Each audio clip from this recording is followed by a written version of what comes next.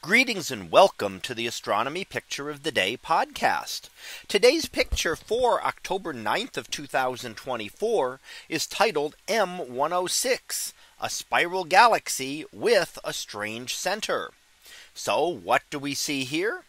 Well, here we see, as detected, a spiral galaxy known as M106.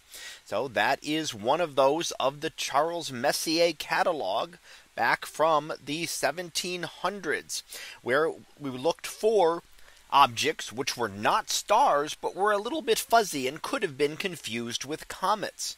So here, in a much more modern picture with much more detail, we can see the distinct spiral arms coming out from the center of the galaxy, with the blue color of those spiral arms signifying many blue star clusters, very young star clusters that signify recent star formation.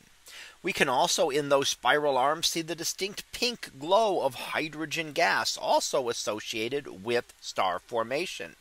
But what is quite interesting about M106 is that it's not an ordinary spiral galaxy. It's one of what we call an active galaxy.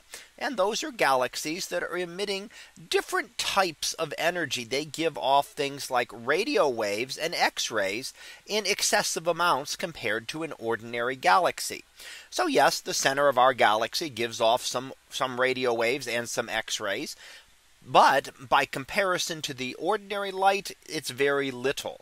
However, galaxies like these, active galaxies, give off more energy. They're brighter overall, and they give off different types of energy. They also often have jets of material. And in fact, there are jets of material going the length of this galaxy that are being expelled out from the black hole at the center. So this is an example of what we call a Seyfert Galaxy. Seyfert galaxies are an active class of spiral galaxies. So they are spiral galaxies with an unusually energetic and bright core. And you can even get an idea of that looking at this galaxy. This core looks a little unusual. You have a lot of excess hydrogen gas there. You can see all of that pink glow there, whereas usually it's much more uniform with the spiral arms just spiraling down into the center.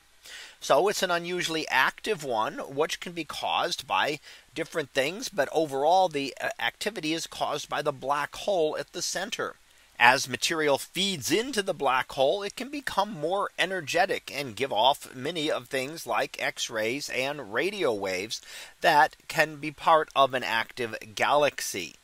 So that black hole is really the overall cause of what is happening with the galaxies much like this. And in many ways, Seyfert galaxies are important because they're relatively nearby, making them easy to study. And they have some similarities, although on a much smaller scale, to the very distant active galaxies that we know as quasars. And it is possible that the Seyfert galaxies are then quasars, but on a much smaller scale. Not as energetic as they were in the early history of the universe, but we can still get maybe some better ideas of what might be going on by studying these more local phenomena that have similarities to the very distant ones that we often study. So that was our picture of the day for October 9th of 2024. It was titled M106, a spiral galaxy with a strange center. We'll be back again tomorrow for the next picture. So until then, have a great day, everyone, and I will see you in class.